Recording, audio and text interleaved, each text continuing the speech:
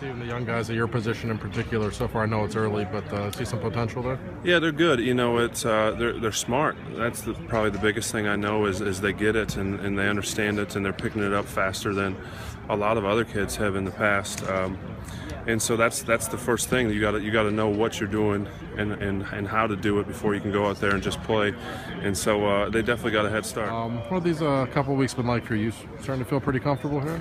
Yeah, it's just getting acclimated to new offense. I mean, haven't been coming from college. We didn't have any like set plays. We had hand signals, so it's kind of different, but it's all good. Heath and Matt Spaeth said the young guys are catching on pretty well tight end. You feel like in the last couple of weeks you've made some progress in that regard? Mean, I feel like we've been catching on pretty fast because of them. I mean, they've been teaching us, helping us, walking us through everything. So I mean, with the help of those guys, I feel like it'll be easy to catch on. What do you feel you need to do between now and training camp to give yourself a real chance to make this team? For me, getting physical condition and just getting stronger and staying in the playbook.